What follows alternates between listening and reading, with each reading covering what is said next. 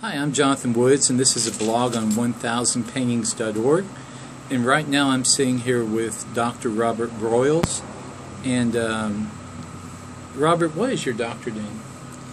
In music. La la la la la. You sure? Or it could be in baloney. Anyway, okay, let's cut to the chase. Robert, what does art mean to you? What is art? Thinking about that, art, for a lot of things, like God designed a lot of things that are beautiful and artistic and stuff that He designed, but I always favor oil paintings and certain landscaping, things of that. I've never understood Picasso. Never understood that guy. But I understand that also is a style of art. Yeah. And just something I don't understand yet. So, yeah. But it's a lot of things that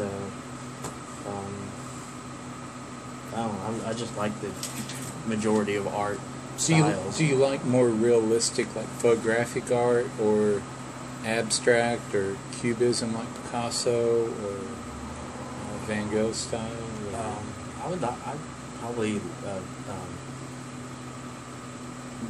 like landscaping kind of thing. Yeah, pretty like church on the landscape. Yeah. Do you I like them all pretty good though. Do you like specific colors, or?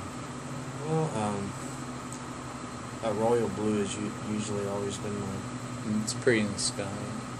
Do you like paintings that have a hidden meaning? Yes. Or you like it to be very...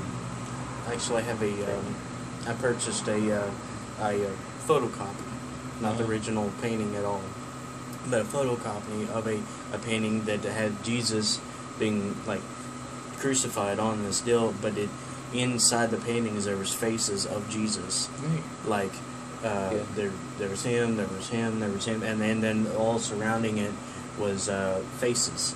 Huh. In different places. It was weird but good.